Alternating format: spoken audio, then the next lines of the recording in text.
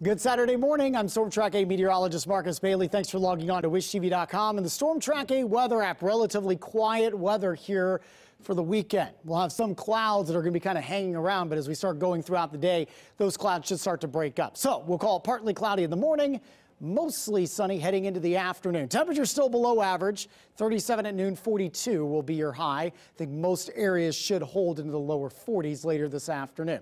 Tonight, again, cold, 23 for the low, 35 is average. No problems on Sunday, although we'll see increasing cloud cover throughout much of your Sunday.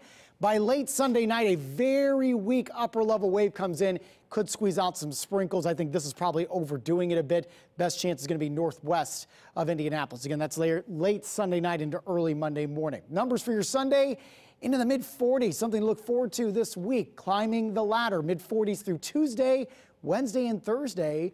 Lower 50s before we scale back into the mid 40s as we head into Friday and Saturday. In terms of rain chances, not a lot on the horizon. Fairly low Sunday night into Monday morning. Thursday, the next best chance for scattered rain. And again, that's going to be preceded by that warm up. Lower 50s for Wednesday and Thursday.